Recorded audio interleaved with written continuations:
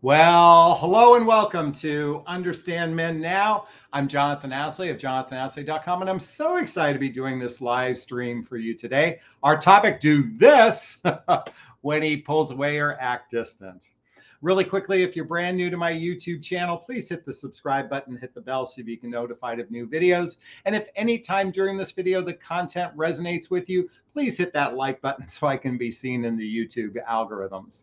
Also, my coaching is what I call heart-centered radical honesty. It's direct, a little tough love, and a lot of heart. And occasionally I use expletives to enhance a sentence. So if an F-bomb or two isn't your cup of tea, I suggest logging off right now. Lastly, these are my thoughts, my perceptions, my opinions.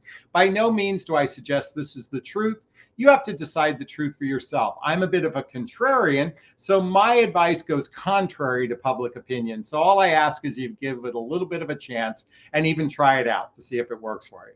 All right, let's jump into do this when he acts distant or he pulls away or acts distant. So I'm going to assume, I'm actually not going to assume, I'm going to say this from a state of fact, that whether you're a man or woman and you've invested a bit of time with someone, maybe you've been dating them for a few weeks, a few months, maybe even a little bit longer, and all of a sudden they start to emotionally pull away from the relationship, or they might start to physically pull away from the relationship, or they begin to act distant, that it can be very, I don't want to say the word hurtful, but it can certainly wear on our emotional well-being.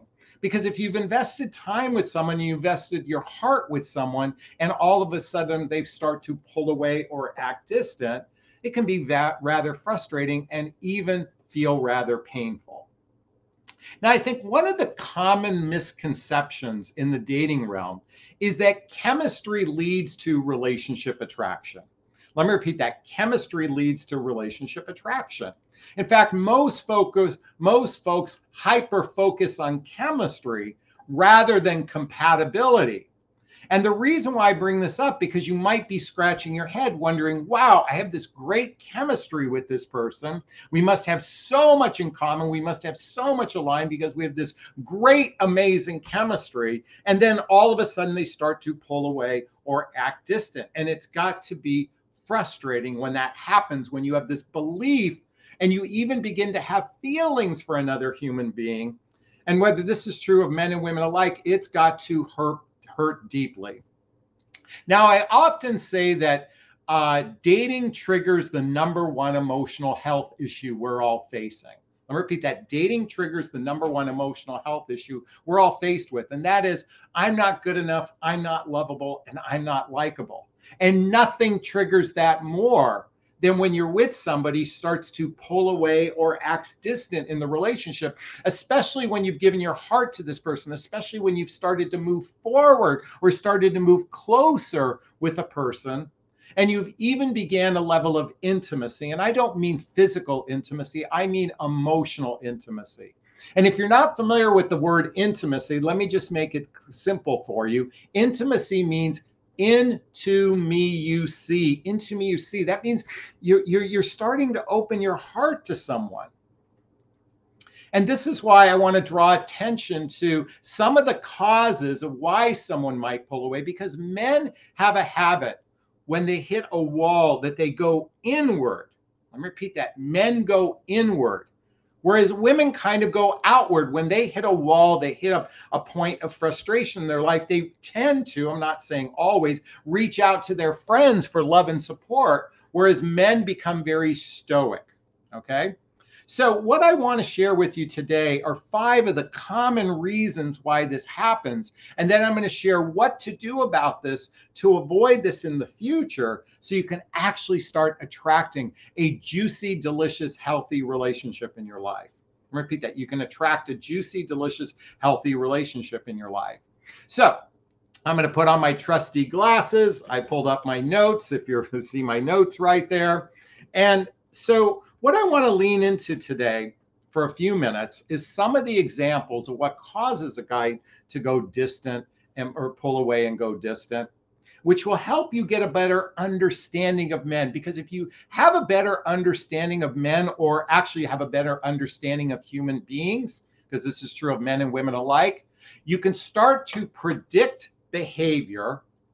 I'm going to repeat that. So when you start to have an understanding of something, you can predict behavior. And when you can predict behavior, you can start making better choices, because this is all about you making a better choice in your life. Because oftentimes, in particular, women give their power away to men. I'm going to repeat that. Women give their power away to men. In other words, your whole happiness, not always, but many times, is all predicated on whether or not a man is loving you. This is why I say frequently that human beings are suckling on the nipple of, I need you to love me so I can feel good about myself. I need you to love me so I can feel good about myself. I need you to love me so I can feel good about myself. And when we can actually start to feel better about ourselves before needing someone, then we can navigate these 5 things I'm about to share with a lot more grace and ease. And remember, I said a moment ago, dating triggers the #1 emotional health issue, that I'm not good enough. This is why I highly encourage everybody to check out my book, What the Heck is Self-Love Anyway? What the Heck is Self-Love Anyway? It's a journey of personal development, self-help, and spiritual work, so you can actually shore up that place inside of you that when you experience these things that are happening, you're going to be in a better position to navigate it than those that don't. And by the way, there's a link below to my books, recommended books, and my book, selflovethebook.com. Write that down, selflovethebook.com. All right, as I shared before, we're going to put on my trusty glasses. So one of the common reasons why a man goes distant or pulls away is that he has a contentious relationship with an ex-partner, or he's still in love with his ex-partner. I'm going to repeat that. He has a contentious relationship with an ex-partner, or he is still in love with his ex-partner. Oftentimes, men are still in love with their ex-partner when the woman did the breaking up in the relationship. I'm going to repeat that. When the woman did the breaking up in the relationship. When the man does the breaking up in a relationship, he oftentimes has a contentious relationship with his ex-partner. And by the way, this could be an ex-spouse as well. Now, there's this old saying, hell hath no fury like a woman scorned. So hence why the contentious relationship. And certainly when a woman ends the relationship with a man, oftentimes if he was blindsided by it, he might still be in love with her. So this is why it is so important to ask better questions in the early stages of dating, mating, and relating. I repeat that, ask better questions. Okay, #2. Now, this is something you can pay attention to very early on, is does he have chaos going on in his professional life? I'll repeat that. Does he have a level of chaos going on in his professional life? Whether you're a man or woman, if your professional life is in chaos, and think about it, your professional life is how you pay your bills, how you support yourself, how you support those people around you. If there's chaos going on in someone's life, the ground underneath them doesn't feel solid to actually support a healthy, happy relationship. I'm going to repeat that. The ground underneath them doesn't feel solid to support a healthy, happy relationship. This is why it's so important to pay attention, to listen when someone is communicating. Do they have a happy and blessed professional life, or do they have a life where they professional life where they complain, and it's often, or maybe even going through some contention with his coworkers or even his bosses or whatnot? And this is true even if he's self-employed as well. Okay, #3, his effort is minimal in relationship to your effort. I'm going to repeat that. His effort is minimal to the relationship of your effort. Women have a propensity, not all women, but many women have a propensity, is once they've given heart to a man, their heart to a man, they start putting in more effort. And what that does is that puts pressure on a guy who's not ready for a serious, committed relationship. Let me put that. That puts pressure on a guy who's not ready for a serious, committed relationship. And so the minute there's an imbalance, in other words, your effort is greater than his. So his effort is here, your effort is here. He's going to start to pull away to create even more. He's going to create more space, because that space in between feels like pressure to him. So if you start to notice that your effort begins to be more than his, then you might be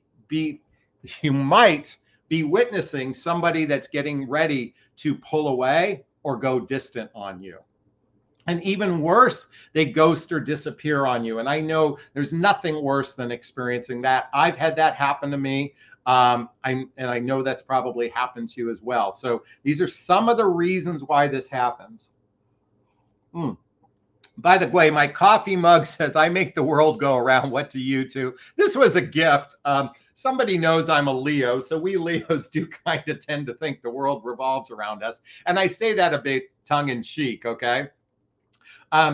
While there might be some truth to that, I'm also aware that there's a vast population of people that also not only feel that same way about themselves, but the world doesn't revolve around me. But sometimes I might feel that way. All right, let's get into number 4. He says he's always busy with his family and friends. He says he's always busy with his family and friends. This is especially true for men who have younger children. This is especially true if they've gone through a divorce and they feel a level of guilt with respects to their children, or maybe they have family members that are going through contentious, maybe they're going through health issues or whatnot. When he starts to say, I'm busy with family and or friends, and a lot of men choose their friends over you. And I want you to think about this for a second. If you're relatively new to his life, and let's say he's 40, 50, or 60, he's had 40 plus years of having a life without you. He's had a life without you. He becomes, men and women, actually, by the time they hit 50, I notice they become very set in their ways. And so if they have plenty, if they spend a lot of time with family and friends, they may not be in the capacity to actually fully invest in a relationship beyond that chemistry piece I talked about in the beginning. And remember, I said this, chemistry is very deceptive. We all think that chemistry leads to relationship success, and that's the furthest thing from the truth. I'm going to talk about that in a second. And number 5, and this is the most important piece that leads to what you can do when this happens, is he doesn't have a plan for commitment, nor is he ready to take care of someone. I'm going to repeat that. He doesn't have a plan for commitment, nor is he ready to take care of someone. Folks, let's think about wedding vows. Rich or poor, sickness and health, thick and thin, till death do us part. What that's basically saying is we can all appreciate the good times, and at the same time, a fully committed relationship is about being there through the tough times. And ultimately, a man or woman has to reach a place within inside of themselves to say, I want to take care of someone.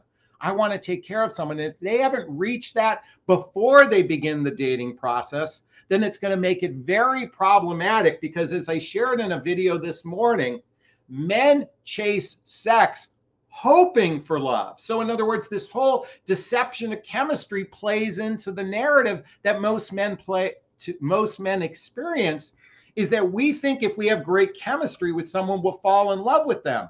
But we can't fall in love until we're actually ready to take care of someone. It's kind of like the phrase, I'll believe it when I see it. I'll believe it when I see it. I'll believe it when I see it. I prefer to operate from the premise, when I believe it, I will see it. When I believe it, I will see it. In other words, when I believe I can take care of someone, the right person will show up in my life. And I say this is true for men and women alike, when you're actually ready to take care of someone. And men don't have a plan towards commitment. This is why, ladies, I know you're fantasizing about just sitting in your feminine energy and the guy will claim you. Must be tiring hearing me say this over and over and over again. But I say this narrative over and over again because it's a fantasy this guy is going to claim you.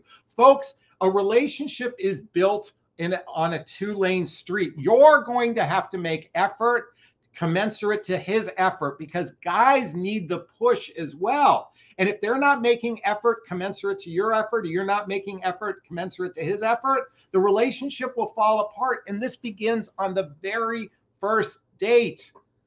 This is why I recommend everybody reading the book, If the Buddha Dated, because it takes out the bullshit gender narrative that we've been all sold. We've all been sold on the idea that it's this traditional narrative works. Here's the thing. We no longer live in that traditional world where it's a one up, one down. The men are the misogynist patriarch types, and you're the subservient type. You have an equal say in your relationship destiny. And by the way, given that the number one search term for women is why are men commitment phobic? Why did they disappear? Why did they ghost? Why do you want to give your relationship destiny to the guy? You are in charge of your relationship destiny. And quite frankly, you're even in charge of the emotional aspects of the relationship, that intimacy aspect, because men are rather clueless and they're winging it. They're winging it. They're winging it. So what do you do with this knowledge? Well, I said before, when you can understand something, you can predict behavior. This is why, coming back to, if you're not familiar with my relationship iceberg, I want you to check this out. It says the word attraction above the waterline. You can see the tip of the iceberg says chemistry. But below the waterline is compatibility. And you can see here shared values, blendable lifestyles, and emotional maturity. That's the more important piece to understand. And quite frankly, the quintessential piece is emotional maturity. And if you're not familiar with my emotional maturity relationship skills chart, by the way, I want you to notice that it says here, this is not a fact, it's an opinion. But I believe, and by the way, this doesn't mean people can't be in relationship. This just gives you an idea of, I believe, the vast majority of the population has weak emotional skills at best. And so 20% of the population has clinical issues. They're borderline, they're bipolar, they're narcissistic, they're sociopath. Now, I'm making up this number for this illustration. As I said, this isn't a fact, but a significant percentage of people have real clinical issues. And if they're not addressing them, it's going to be very problematic. And then over here, it says about 20% of the population is healthy. I'm being ridiculously generous when I say 20% of the population is emotionally healthy, because I believe the vast majority of people fall into the dysfunctional category because they've spent little or no time actually learning the skills on how to be in a healthy, happy relationship. This is why, ladies, if you follow my narrative, you know, before the penis goes inside the vagina, you want to get 2 copies of the book, 8 Dates by Doctors John and Julie Gottman, 8 Dates by Doctors John and Julie Gottman, so you can understand the mechanics to a healthy, happy relationship. Because when he pulls away or goes distant, chances are he wasn't the right guy for you anyway. Because here's the thing, the right guy doesn't fold unless he is going through a lot of emotional chaos in his life. He's going through a lot of physical chaos in his life.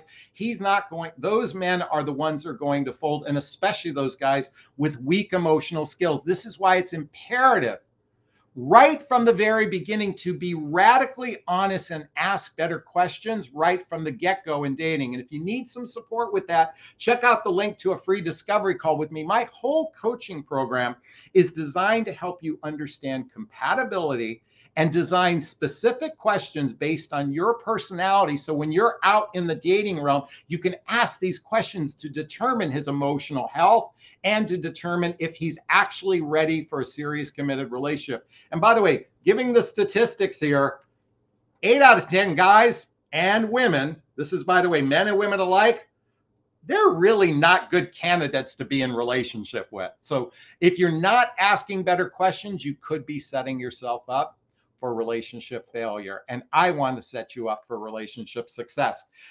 Do you agree with me? Can I get an amen? All right. So just a reminder, when he goes distant or starts to pull away, what is a better approach is understanding the mechanics of a healthy, happy relationship, understanding which questions you should be asking so you don't end up with somebody who starts to go distant or pull away. I hope that makes sense, and I hope you're on board. And if you are, give me a thumbs up right now. All right. Well, this is ends our content portion of our live stream. Now we're going to go into the Q&A portion. And if you're actually on live right now, there's a chat box on YouTube, and you can post a question of me. This is the Q&A portion of it. Write the word question and then post the question thereafter, or purchase a super sticker, super chat. All of the funds for the super sticker, super chat, which there's a little dollar sign in the box, goes to a scholarship fund in the name of my son, Connor Aslay. There's a picture of Connor right there, my all-time favorite picture of him, one of my all-time favorites of him. He's my son who passed away a few years ago, and in his honor, I've started a scholarship fund to defray the cost of personal development for those that need support. So again, purchase a super sticker, super chat as a way to honor Connor, or is it a way to say thank you for the content I provide? And if you're listening to the audio portion of this, you won't be able to see any of this. All right, let's jump into the Q&A right now. And I want to thank Sherry and Carolyn for being on board right now. Let's see what we've got. Let's see. We've got Sista that says amen. We've got Wisteria says amen. Thank you so much. Let's see, what do we have? Bump, bump, bump. Let's go swimming. If you have a question, post the word question and then write the question there after. It makes it easier for me to find. All right. It looks like a question. Brandy, it says you posted your question. You're going to have to write it again. I can't find it. By the way, folks, if you posted a question earlier, just cut and paste it and put it back. It makes it easier for me to find. Thank you so much. All right.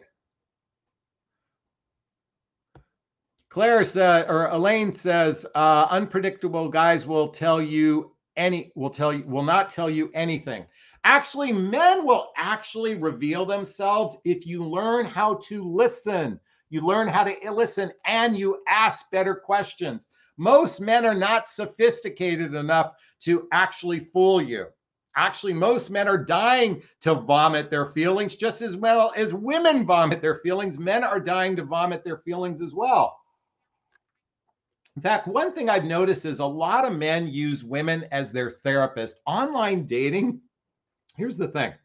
Online dating has actually turned into therapy sessions for so many men and women, especially those that are engaging in long distance relationships. Let me repeat that, especially those that are engaging in long distance. And I mean long distance, like more than 10 or 15 miles, when you can't just jump in a car and see them in 5 or 10 minutes. A lot of people are engaging in tons and tons and tons of telephone calls, hours upon hours of telephone calls, which is actually replacing therapy for a lot of men. In fact, my Pilates instructor in the complex I live in, we've been talking about that. She calls this guy that she had over 10 hours of conversation. She nicknamed him AT&T because it was on the telephone. And my reason for sharing this with you is all it was therapy for him. All he did was share his problems, and she shared her own, and they commiserated there. But I mean, it was just, it was a clusterfuck because he wasn't really ready for a serious relationship. He just wanted someone to talk to. Now, he doesn't know this. This is not his conscious self thinking this. This is his subconscious screaming out for help. And oftentimes they're not ready for a therapist. But I got to tell you, online dating has become the new form of therapy. I repeat that. Does anyone agree with me on this? Have you ever experienced guys who just basically are treating you like a therapist? And by the way, if you're engaging with these guys, you're just as guilty of it as well. You're guilty of being the therapist. And when I use the word guilty, I mean, you're a participant in this. So I'm just here to draw attention to this happens frequently. All right. So I'm here to say, if you learn how to listen better, you can pick up the clues, and when you learn how to ask better questions. All right. Okay, Renee says, question. I've been on a few first meets and one date with a few men I've met on sites. They ask if I'm speaking or I've been on dates with others. Why do they have this issue with that, especially if honest? Oh, I love this question. So why would it, first off, a guy's going to make an investment in you. It's traditional that men pay for dates. Although I'm a big proponent of it being a two-lane street where you're both equally investing in each other, but traditionally men pay for dates. So right off the bat, there's a financial investment in you. And why would a man want to invest financially in you if you're dating multiple people and they're all investing in you. In fact, I invite you to kind of look at that if this is happening, because you're getting the benefit. I'm not suggesting this. I am suggesting it. I'm not suggesting about you particularly, but you're getting the benefit of a lot of free meals. So a man might want to say, you know what? I'm not going to invest in someone who's dating multiple people. Number one. Number two, as I said, men are territorial.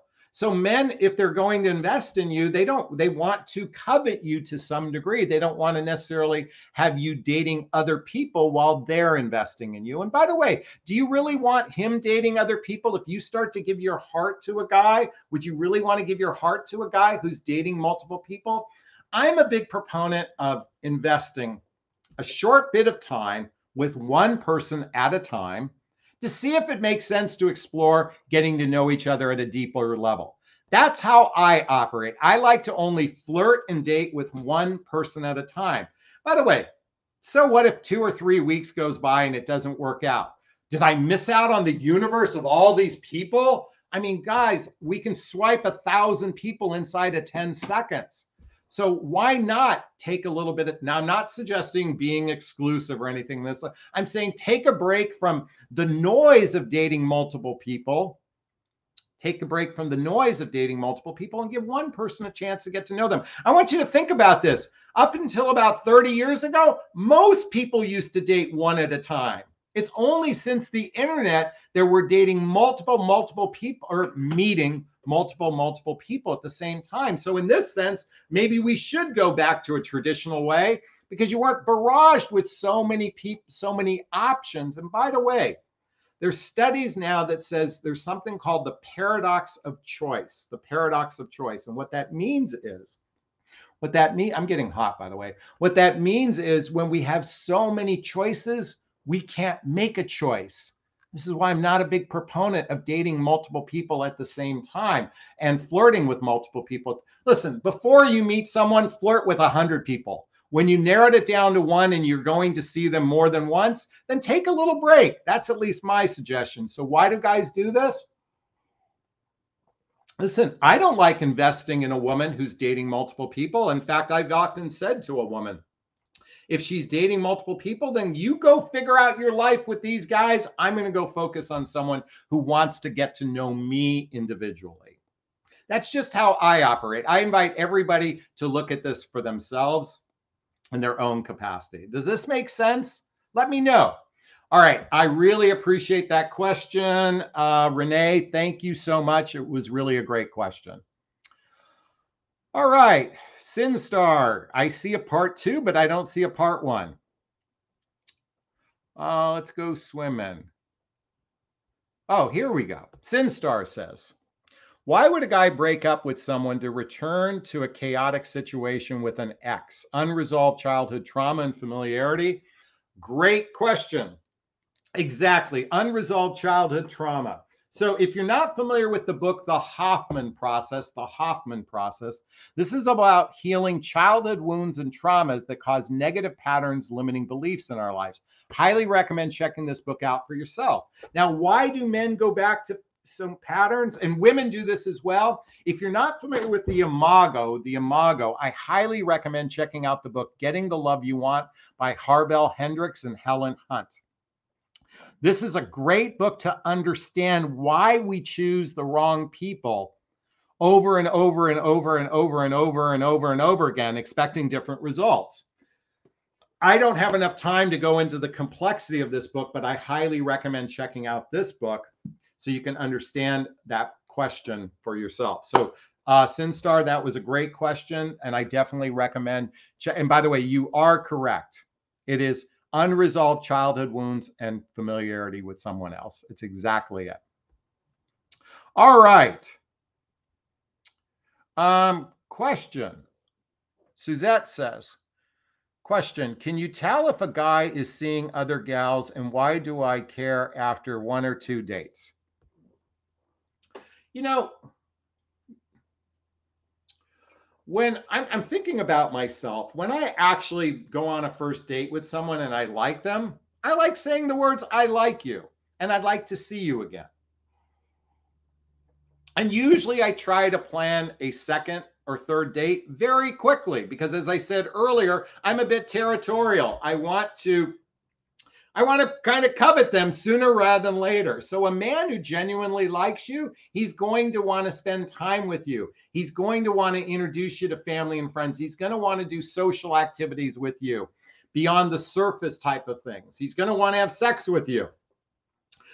So it is sometimes hard. By the way, usually when someone is unavailable on a consistent basis or they live far away, that's usually when they might be dating multiple people or engaging in multiple connections with other people. But usually when a guy genuinely likes you, he's going to want to kind of, I use the word covet, not in the negative connotation, but in that connotation, he's territorial. He wants to covet you. In other words, he wants you all for himself. That's not a bad thing, folks. That's actually a good thing. You want that. You want to feel coveted. You want to feel cherished. You want to feel desired in those ways. So those are all good things. And by the way, I invite you to do the same for a guy.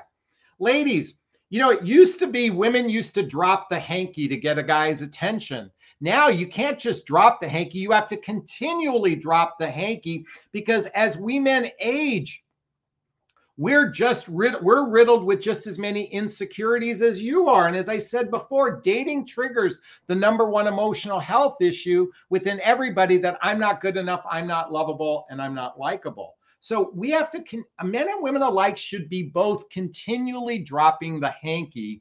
And what I mean is, Matthew Hussey, I like what he says. He says, invest and test, invest and test. Invest and test, invest and test. In other words, keep investing and see if they invest in you. And if they invest in you, then you invest in them. And that's why I always say dating and relationships are like a two-lane street,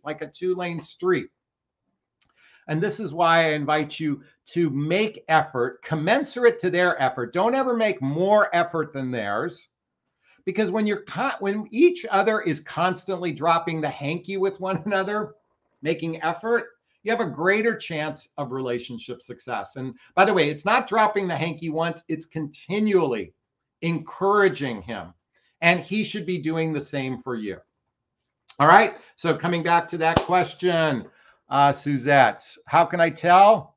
You know what? You can tell when a guy is seeing someone else when he doesn't make time for you. That's how you can tell. All right, Suzette, thank you so much.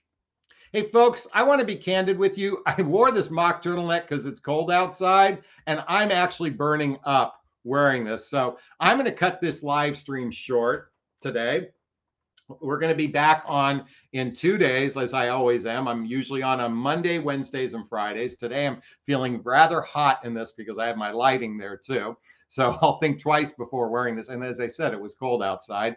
I want to thank you all for these great questions. And I want to remind you, when a guy goes distant or pulls away, if you can understand the mechanics, you can better predict behavior. And when you can better predict behavior, you can make better choices in your life. So my invitation for you all is to study all of the books I talk about, study the material I talk about, because this bullshit narrative many of you might be listening to out on the dating realm. And I got to tell you, there's a lot of crappy dating advice that's all based on unhealthy attraction-based advice that's only temporarily works.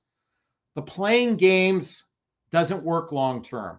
What works long-term is when you can love yourself and be vulnerable, authentic, and transparent. I call it that. One of the gals here calls it ATV. I call it that, vulnerable, authentic, and transparent.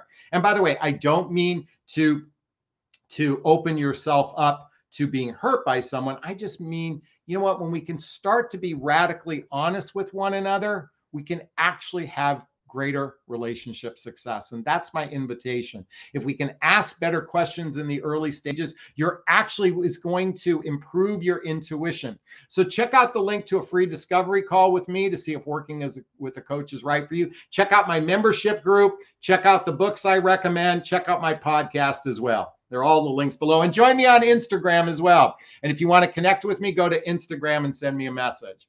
All right, this would be a great place to wrap up today. As always, I want to thank you for being on live or listening to the recording. I'm going to give myself a big, gigantic Jonathan Bear hug right now. I'm going to reach into the camera and give you a hug of love if that's okay. I'm asking you to turn to someone, a pet, a teddy bear, a pillow, and give it or them a hug of love, because hugs are a great source of love. And let's face it, we could all use more love in our lives. I want to thank you so much and wishing you a fabulous evening. Bye now. Bye. I want to say goodbye to Sherry, to Renee, to Kim, to Wisteria, Carolyn, Jennifer, thank you, Suzette, Sinstart, Elaine, thank you so much, Jennifer. Have a great evening. Bye now.